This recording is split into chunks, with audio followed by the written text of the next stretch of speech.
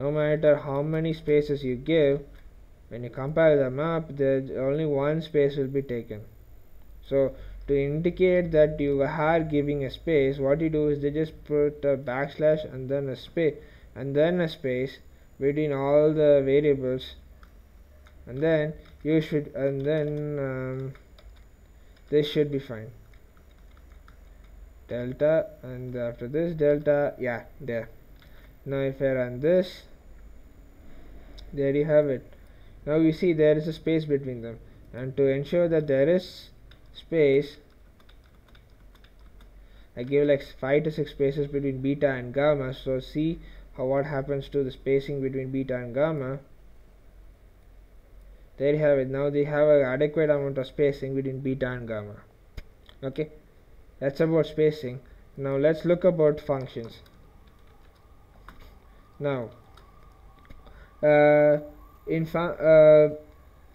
the functions available in LaTeX, okay, that we use in mathematical notations, okay, they come more or less the same way as we pronounce it in English. For instance, if you want a log function, just type log and that's it. So log of b, okay. Now log of b. Now if you run this, what you'll have is that we'll have log b. Now this is actually for okay, this is actually for base 10 log without 10 at the base. Okay, so let me write this. Okay, I'll just explain. Okay, now this way it will be like a documentation. Okay, now if I run this, yeah, this is base 10 log without 10 at the base. Okay, suppose if you want to write natural logarithm,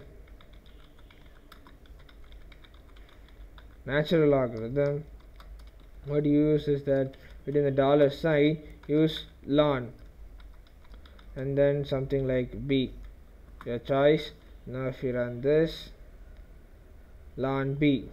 Okay, similarly if you want non-standard logarithm, if you want a non-standard log function, what you need is that you need to go with what am I writing? You need to go with the log function as it is, but with the little adjustments. How? I have to use the kind of subset notation and everything. So let's see, log underscore, and let me write something like 8 to the base base 8, right? So let me put this as 64. Log 64 to the base 8 is actually 2. Okay, now if I run this, there you have it, log 8 to the base, log 64 to the base 8. Now this 8 is under the suffix, thereby giving us the notation that is a non-standard logarithm. So if you want to write like that, it's have to go with this. And also we saw how to make square roots and function over here. So let me cut this up. Okay, this becomes a part of the section over here, but it's not a section, it's actually a subsection. So what I'm going to do is that I'm going to type sub subsection, and these are logarithms, right, and these are a part of the function. So I'm going to write another section, and then here what I'm going to do is logarithms. Okay, that way, there you have it, you have subsection logarithms. Fine. Now next thing what we look at is that we saw how to make did we saw how to make fractions at the top? No. Okay, we'll come to the fractions part in a second. Similarly, we saw roots, and similarly, let's go to trigonometric functions right now. Subsections, trigonometric. Okay, sine function. If you want the sine function, sine function and everything. So what can be written is that let me just remember the identity. Sine of a plus b equals, okay, I'll just write this normally and you'll see the difference. Sine a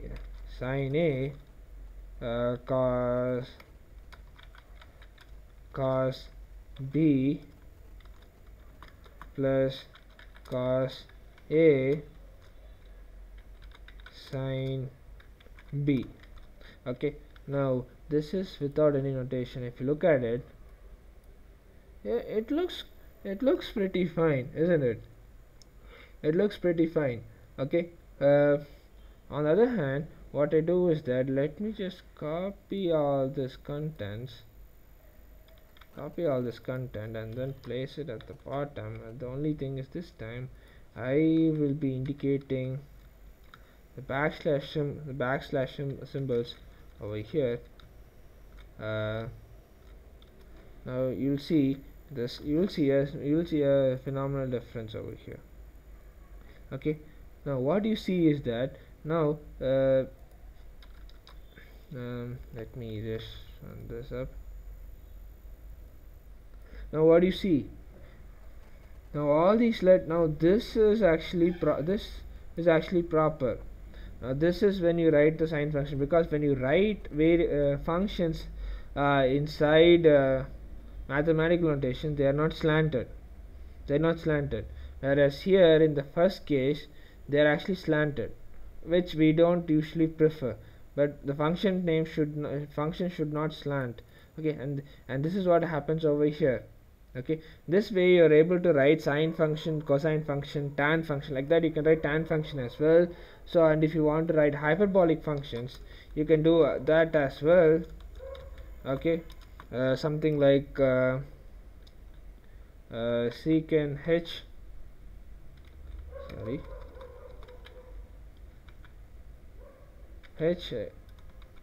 okay, secant h c. Okay, now if I were to compile this, undefined function secant h, what am I missing?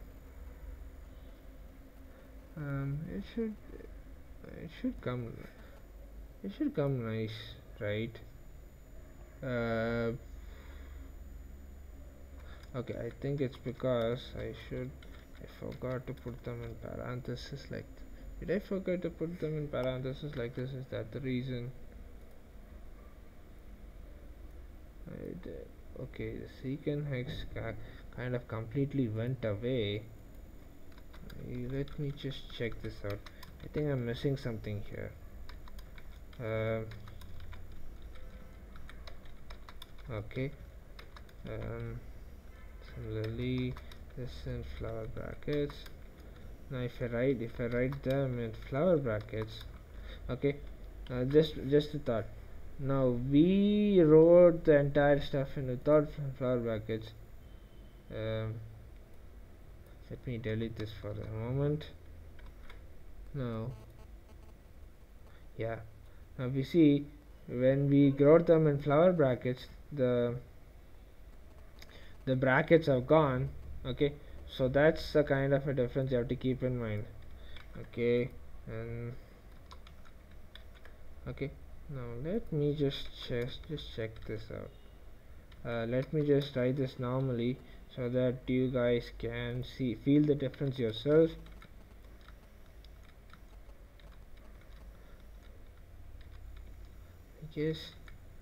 I guess secant x is not available. I guess, I'm not sure. Running this, it looks fine. Okay, like that. If suppose if you want to write cos x, I guess it's possible. And cos x, yeah, a, okay, like that. Suppose if you want to square it, what you do is that you just put power over here and then write it. Now if you do this, it's okay, it's like this. So what you do, what can be done here is cos, put the power over here like this.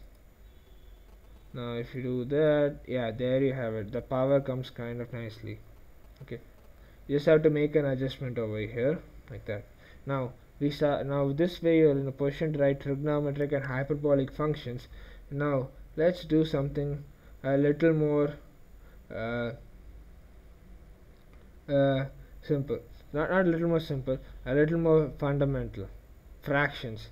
Now in this part over here we did deal with kind of fractions over here, like while we write this linear advection equation, and we'll writing the writing the square root of quadratic equation over here, we use fractions. Okay, now the fractions part has two components. The function has two components. The first part is actually the numerator and second part is actually the denominator.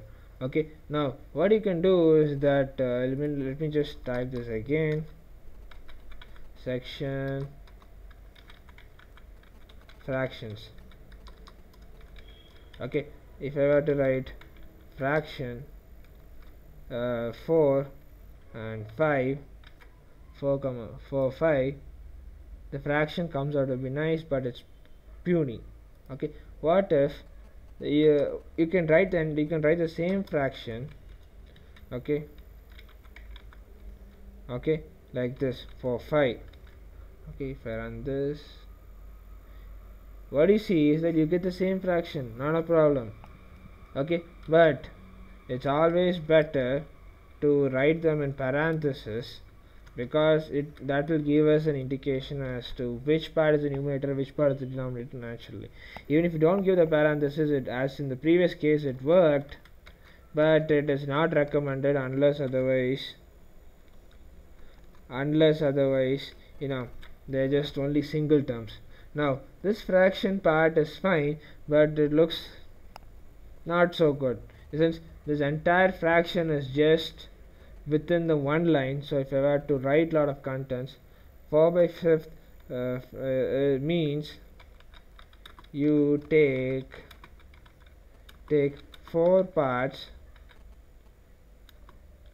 of something, after it is divided into 5 equal parts. Okay, now if you look at it, this is how it looks like.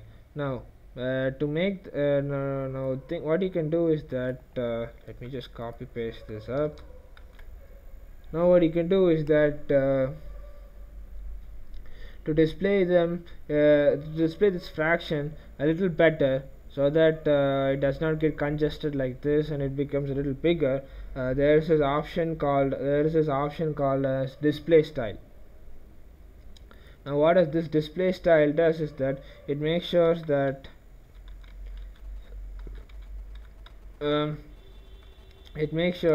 the entire content is written kind of normally. So if I run this part, there you have it. Now this fraction is kind of expanded and it looks better. Okay, it looks better. Now next thing, now let's look at this next thing. Now let me go to the top and let me copy this again. Do I need this? Oh, okay, no, not this fraction, this one. Let me copy this and let me paste it here. Okay, now the finite forward term backward scheme, finite difference scheme for linear